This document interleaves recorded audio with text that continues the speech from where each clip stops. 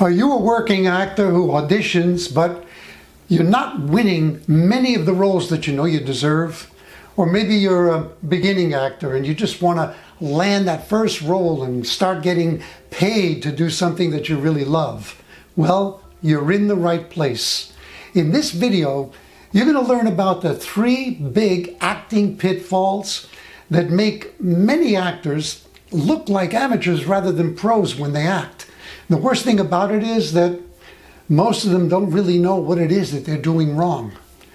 Watch the entire video, and then you'll also discover the one simple, powerful fix that will avoid all 3 of these pitfalls for you.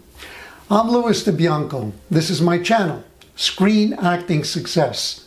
I'm a working actor with 79 screen credits. I only share the tips, the techniques, and the secrets that I learned working in front of the camera for more than 40 years.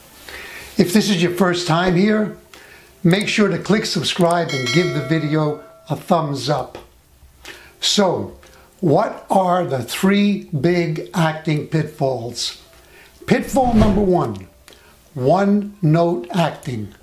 This usually happens when the actor finds a dominant emotion in the scene and then chooses to play only that emotion beat after beat after beat. Imagine listening to a piece of music for the first time and it ends up sounding like this.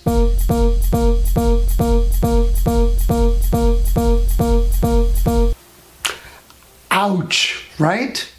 Hey, don't beat yourself up if you're guilty of one-note acting, because most of us have done it at one time or another.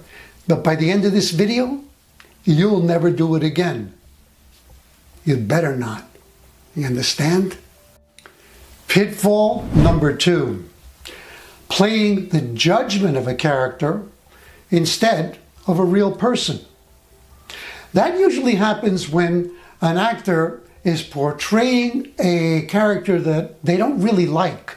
They might find that person mean, irritating, immoral, or even evil. And what happens is that the actor starts playing the qualities or the attitudes that represent that person instead of taking a deep dive to find the real person beneath all that stuff. Here's an example. You're playing a bad guy and your performance ends up looking like this. It's a caricature, right? Or you are playing a woman that you see as a really nasty woman. That's your judgment of her. And that's what you play. And most of the performance ends up looking like this. Newsflash. Caricatures get boring very quickly on screen. Pitfall number 3, playing the end of the scene at the beginning. Huh? Well, yeah. I mean, you've read the scene, at least I hope you have, and you've memorized it. So you know how the scene ends. Duh. And here's what that might look like if you fall into this trap. Let's say that you're playing a woman who's having an intense conversation with a good friend, and by the end of this conversation, she's going to discover something that is going to shock her. The problem is that if you're playing the scene, the ending of the scene at the beginning, then your tone of voice when you say the lines and a lot of your facial expressions are going to be telegraphing that astonishment or shock way before you get there. Now, the effect this has on an audience is that they are not going to make any discoveries because you're not going to make discoveries. So, no discoveries, that means no mystery.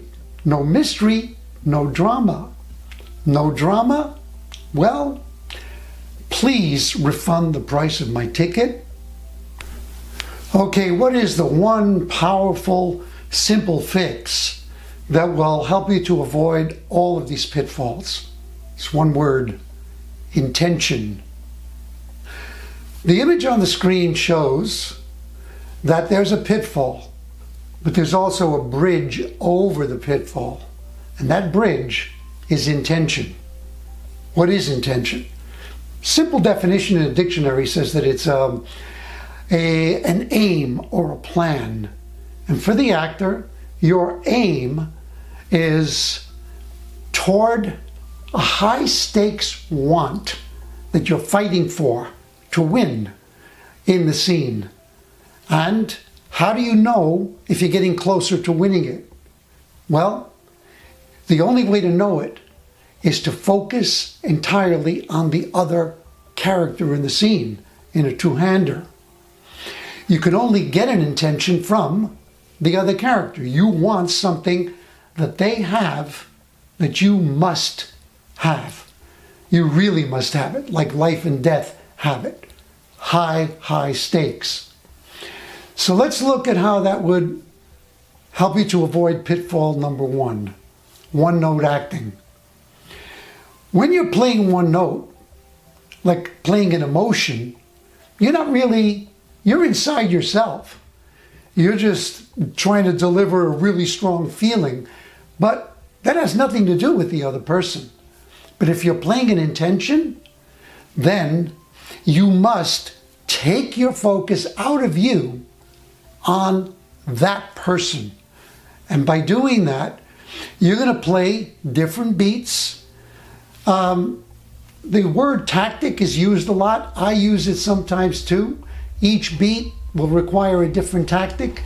The reason I'm not crazy about the word tactic is that it can sound manipulative. But let's use the word adjustments.